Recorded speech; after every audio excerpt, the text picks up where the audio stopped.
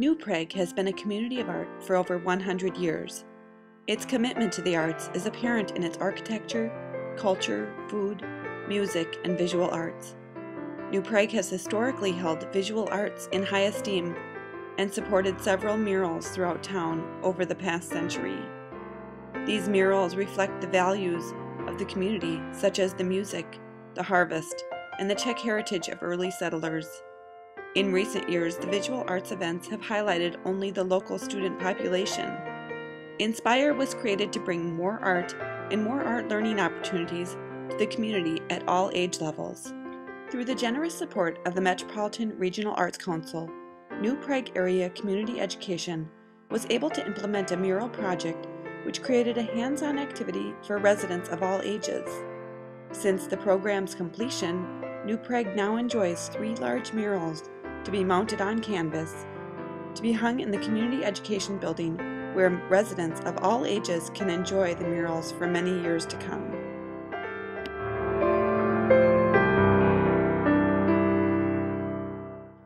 Amy Ike at New Prague Area Schools Community Education was the director of this project.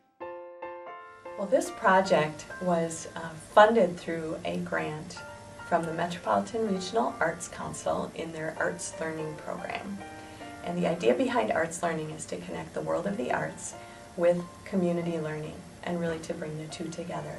And this project allowed us to bring preschoolers, school-agers, teens, adults, and senior adults all together with the arts. They were able to participate as well as learn from it. Greg Preslicka, a professional mural artist and educator, was hired to inspire participants to take a new look at murals and also to help create a unique mural with hands-on participation from the initial brainstorming stage of the project through the final painting.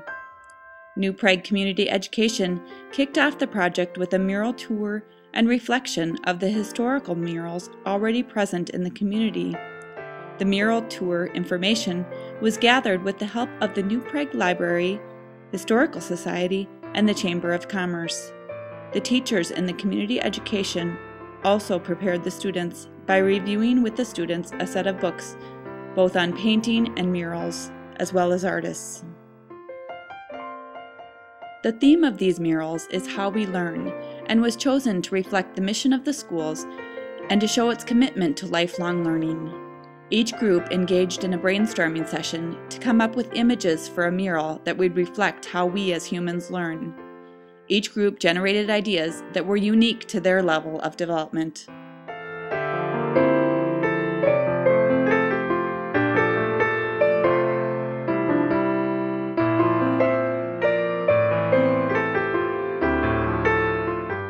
I wanted to have a kind of a structure, an underlying structure that would be the base for them to paint into, yet allow them to have some freedom to create what they wanted. So what I did is I created the design as a basic outline kind of shell, and with different areas that got trapped in between the different symbols, and then within those the students were allowed to paint. First I started with the preschool students coming in, giving a presentation about mural painting and what I do, the process, to kind of give them an understanding of what they were doing on a little bit of a smaller scale. They had already gone to the community and viewed the murals and talked about their significance. So for me then I was showing them here's kind of how it's done, going from a small sketch or concept to a big project. The first mural completed was done with the preschoolers. Greg and the children talked about ways they learn. Greg included these images into the design. Preschoolers learn by what they see, through touch, and what they hear. They learn with music and songs, and through play.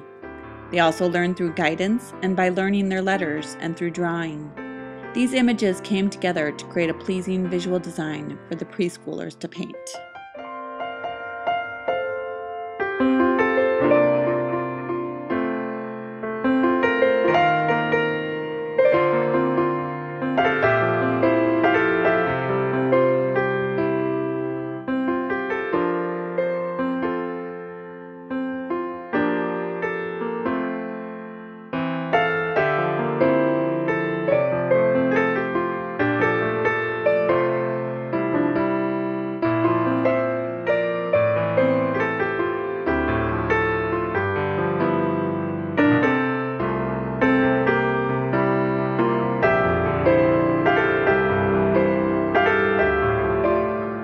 second mural was done with elementary school-age children. They discussed with Greg ways in which they learn, including building things, games, by asking questions, and playing sports. They learn through reading and are motivated to learn by rewards. They learn through repetition and through the use of technology, writing, and by discovery.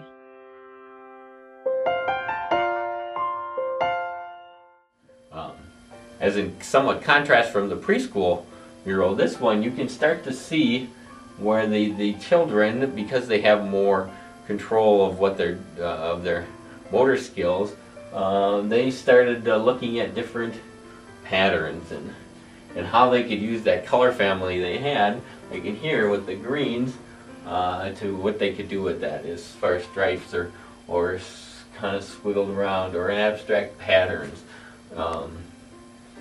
So they were thinking more about that and had more control on that and were able to use that brush better and really kind of think about it. So it added a whole other dimension.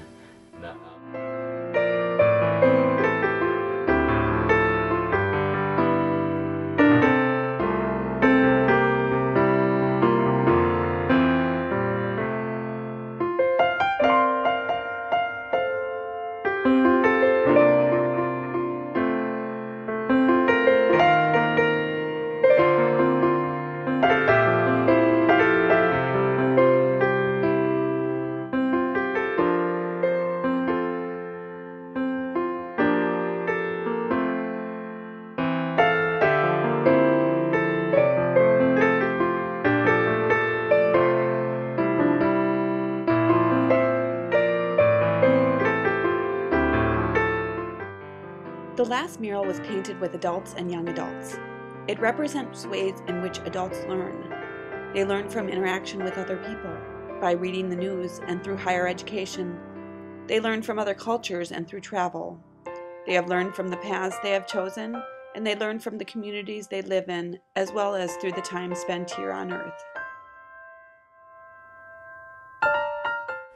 As far as the style, now here, even the next step, you can see even greater control. With different, more controlled patterns and textures and gradations and symbols within.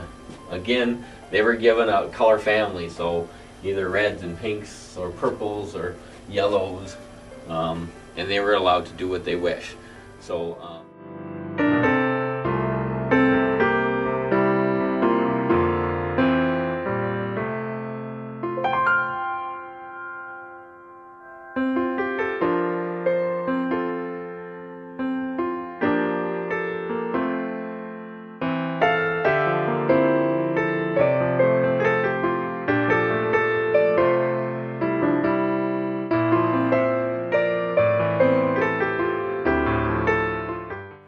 Again, they were each creating their own little piece, part of a big whole. And the fun thing about the way I structured this was that they could each create their own piece individually, but be part of a whole and create something that they couldn't do individually. It was it really shows cooperation and many hands working together to create something, because their little piece is one piece and beautiful in itself, but together with all the rest, it makes something so unique that only this number of people could create. And that together, and with the three of them together, I think shows a great progression and uniqueness. We've hung these paintings in the community education office where people come and go for their lifelong learning opportunities. Everyone from babies and preschoolers who come for early childhood and preschool classes, all the way through school agers and teens and adults and senior adults. This is a pathway for so many people to come and begin or continue their learning. And the people that have come through since we hung these paintings have just been amazed at the beauty of the paintings, as well as all the individual creativity that you see each artist contributed to the overall design of the paintings. It's generating a lot of conversation about the pieces and about the arts in general and about the concept of people being able to participate in the art. Inspire was created with 3 goals in mind: to introduce learners of all ages to a professional artist and educator who can share a unique visual arts process of mural painting; 2, to establish or expand on learners' appreciation for the murals already in the new Prague public space; and 3, involve learners in the act of creating a new mural by lending their conceptual ideas and their individual designs to the art world.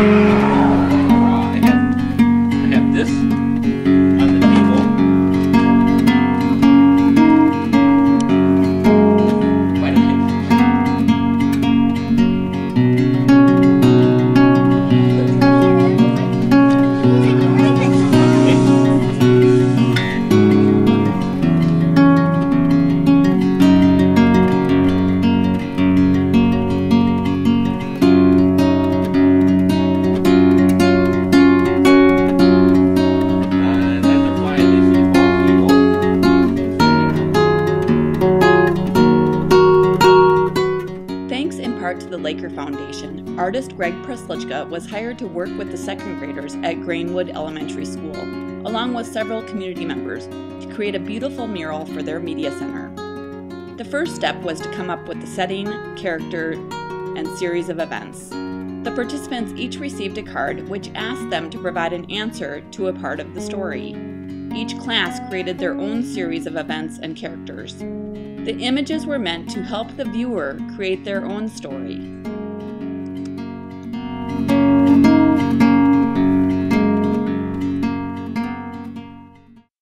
You're all going to get a card that's going to have it's going to say setting or character on it, and that's going to help us generate a list of characters and settings that this mural is kind of going to be, I like to call it kind of a story wall. We don't want to tell the whole story. We want to just kind of set the stage, give some pieces to it so that when people come in here, each time they see it, they might see a little different part or make up their own stories.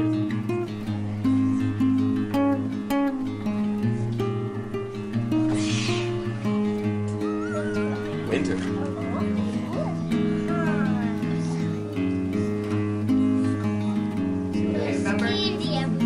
Candy.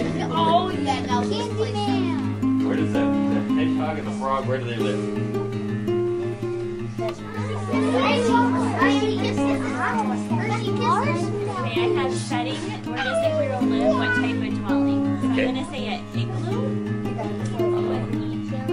How do they get there? By a flying magic dancing. It was kind of fun that we all got the little stamp cards and we got to tell them like what we wanted the story to be like. The idea is now we've got a lot of pieces, and then we're gonna put it up here in some. I'm gonna put it up here in some way that it kind of tells a story. So as we're doing this, I did. All right. So I start with this, then I come up with bookmarks, and then you guys are gonna decide. Actually, the whole school is gonna decide decide on which one from the 3 different classes gets painted up on the wall up here. During Step 2, students were invited to the Media Center to review the layouts Greg created.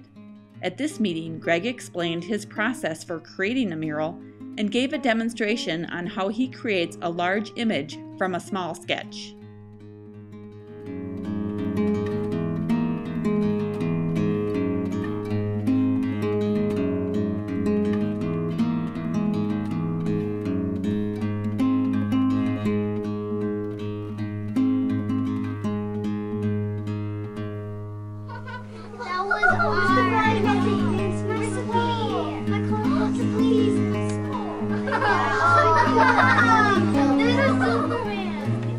So these were some of the things that they came up with. And when I'm painting this, you can come in and you'll see when I first start, you'll see all these tape marks. My favorite part was on when he showed us he put the tape on the whiteboard and he's like, I need this to make sure I know what to do. I knew that it was going to be super hard for Mr. Preslicka to make the mural. You can use probably the most. The tiny ones? What do you think? The third step was open to all students and staff at Grainwood. Greg created one bookmark design for each of the 3 layouts. The bookmarks displayed a small portion of the mural. Students were able to view the full layouts before voting. Students chose the bookmark with the design they wanted to see painted on the Media Center walls.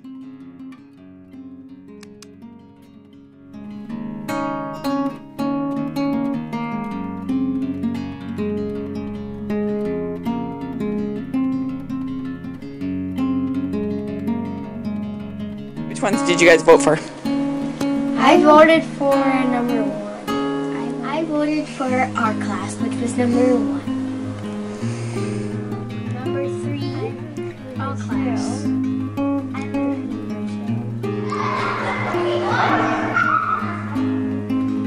Congratulations, Mrs. Anderson. Their story was chosen. The last step was when Greg painted the mural in the Media Center. Again, the whole school was able to participate in this step by visiting the Media Center and asking Greg questions about the project, the layout, and about his job as a mural artist. Students enjoyed watching the mural come together.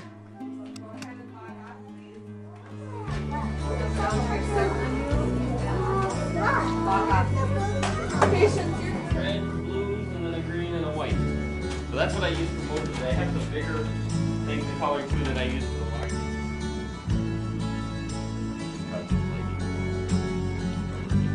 And that part, it said show mine.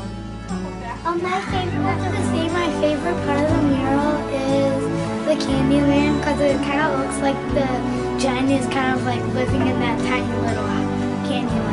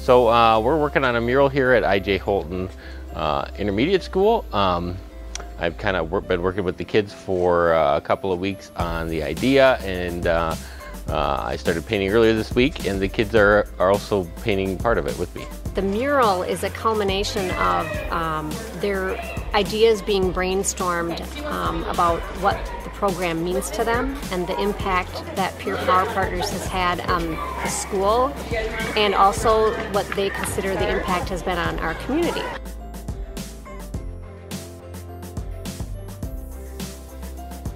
So I met with the Peer Power Partners group here at IJ Holton, and we first meeting we talked about kind of their group and what it was, and kind of they kind of familiarized me with the group and gave me some information. We had some brainstorming about just different concepts for the mural and just words and that represented their group.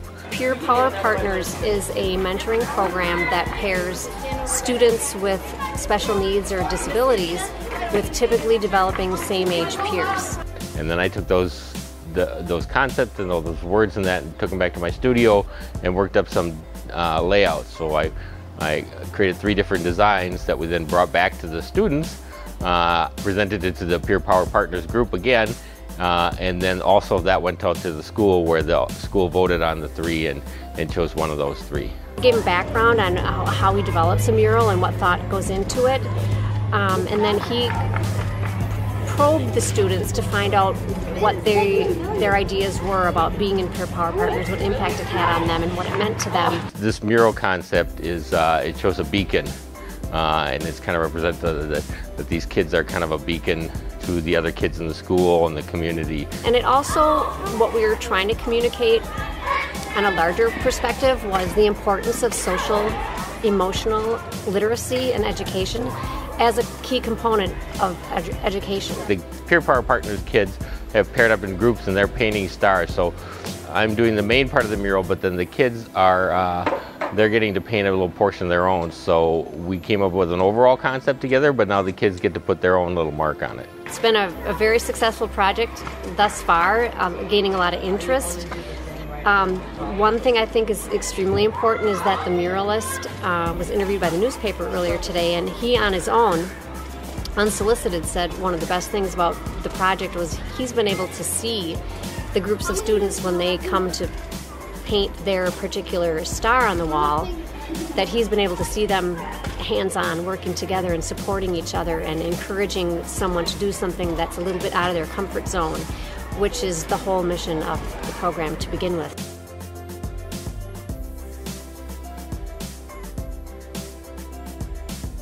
Doing the mural has provided an opportunity for the kids to have hands-on action living the mission. Tonight, a dedication ceremony for a mural at Austin's I.J. Holton Intermediate School. The Be a Beacon mural includes different images promoting inclusion, tolerance, and kindness. It took artist Preslicka around 2 weeks to paint this with help from students. And it was that help from picking the final design to putting their own artistic style onto the wall that made this project so special. Doing murals is a public art form, so the fact that people can see it happen is kind of a special thing about it. Most art people go see in a gallery is just there and they don't really see the process, so I really enjoy the fact that they can see how it kind of comes from start to finish. Yeah, really neat idea there. Take a look at that. Many of the students who worked on this wall are part of the Peer Power Partners program, which is pairing students with special needs to their peers to promote friendships and understanding. Hi there, I'm Tad Johnson, Managing Editor of This Week Newspapers. Today we're at the Minnesota Valley YMCA in Burnsville, where we're taking a look at Greg Preslicka and a little bit of his mural paintings that he's been doing here in the children's playroom. He's been working on this particular project here for the past 2 days, and I think the results are quite stunning, as you can see. I roughly sketch out everything to see how the placement and everything, and then start putting in the broad colors and refining things as I'm going, and kind of looking to how the colors work throughout and flow, so that the eye is kind of working its way around the whole room. So there's going to be a lot of things kind of hidden in here and unique stuff that you can find as you come in here. So hopefully each time you come in, there's somewhat of a different experience for you. Yep. There are a lot of people who say they're inspired by their surroundings. That's why Local Artists is helping students do just that. It's all happening at the Barack and Michelle Obama School in St. Paul. Greg Preslicka is painting a mural with a science theme as part of a makeover. He wants the kids to have a feeling of curiosity and wonder when they're in the classroom. The inquiry room will be used for hands-on science experiments. It's very pretty. Yeah, that's cool. And how painting his kid's bedroom, look at this, turned into a side business. Meet this guy who makes amazing wall murals in schools and community centers all over the cities. Wow. Plus, take a look at this. Emily is getting the backstory on the guy who paints big pictures. He takes a boring plain wall and completely recreates it into unique masterpieces. We'll meet the guy behind it next.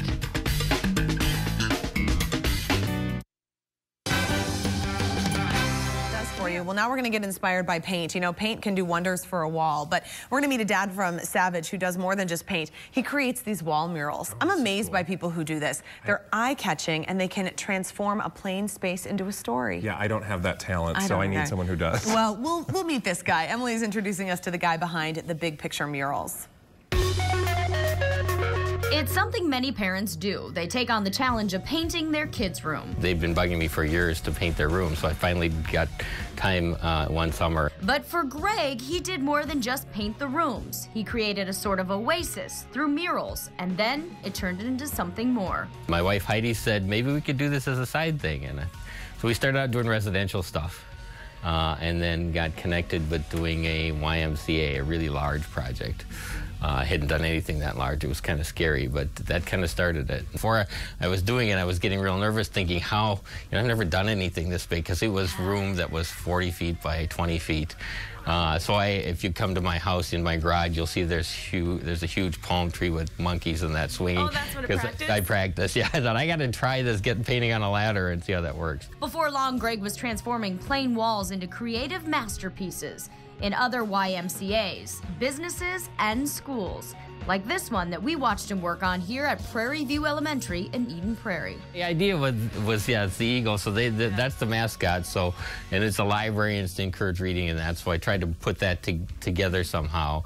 And as far as making the eagles, I wanted them to look a little bit realistic, but not too much. They're for kids here, so we didn't want them threatening looking again. Yeah. And to look like maybe they came out of one of the kids' books that's on the shelf. When Greg paints at schools, he also talks to students about the process. It's a way for them to connect with the space.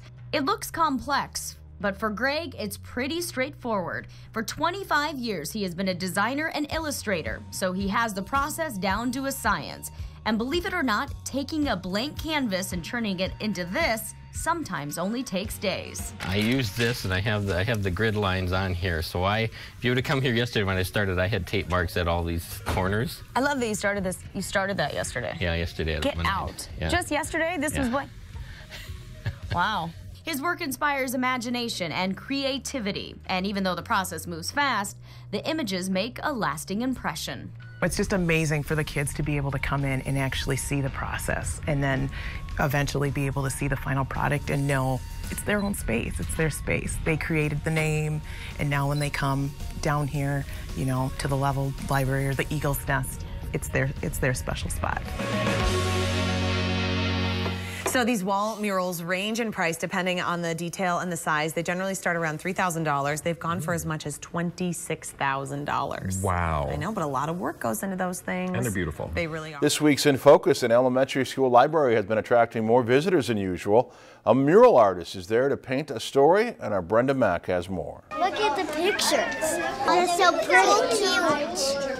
I think I could just jump in there and just... Stroke after stroke after stroke, a sketch on a paper comes to life in Eagleville Elementary, just in a matter of days. It was really cool when I first walked in. I was really surprised at how fast he works. This is the second mural out of 4 planned for the library, and students come in to peek on the process every chance they get. Animals have like little babies for them to read to.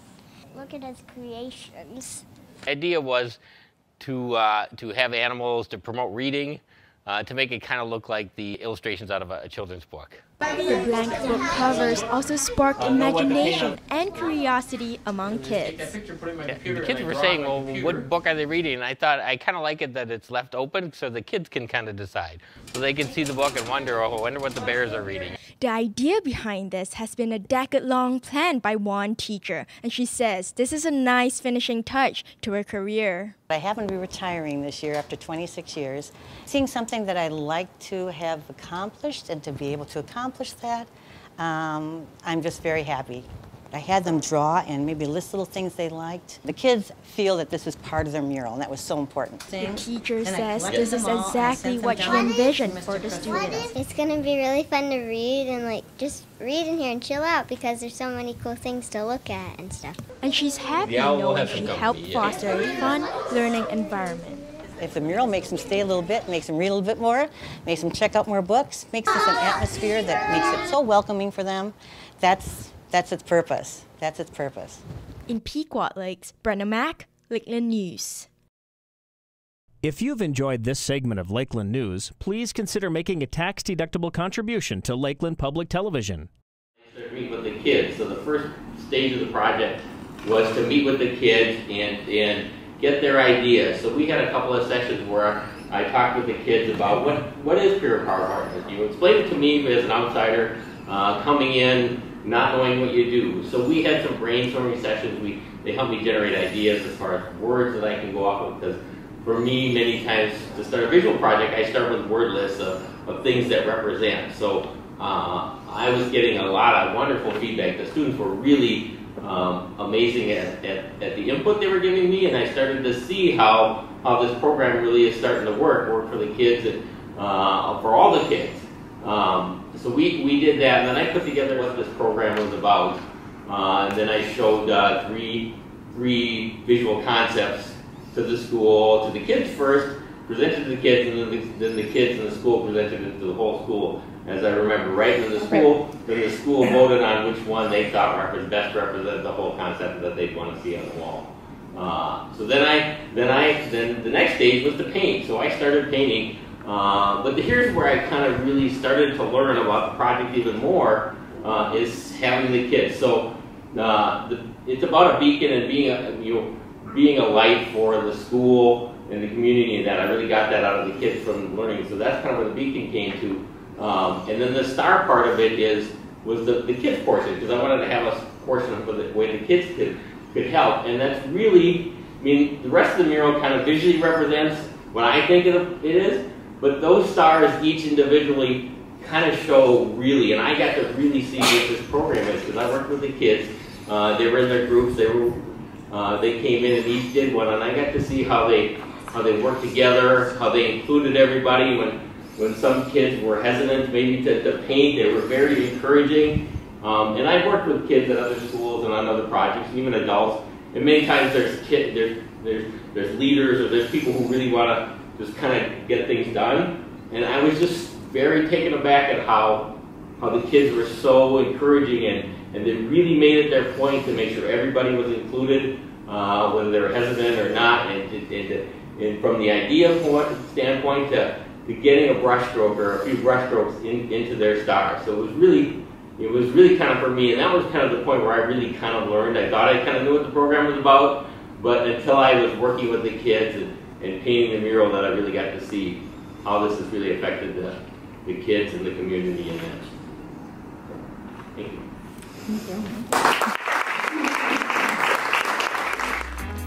Finally tonight, the children's section of the Savage Public Library has a whole new look thanks to a local artist. Library attendees will get to check out the work of Greg Preslicka. Greg painted a mural on 2 walls starting last Wednesday, and the mural is titled Take Flight and complements the learning and imagination that takes place in books. He designed bookmarks displaying the mural concept that were sold for $2 to help cover some of the costs for the project. That is truly a talent to be able to do something. He's really good. Like that. Thanks for Many watching. people come to Duluth to see the sights from the aerial lift bridge to the panoramic view from the top of Enger Tower. Others capture the scenery so people can take it with them. Katie Anderson caught up with an artist who captured the aura of Canal Park in the dark.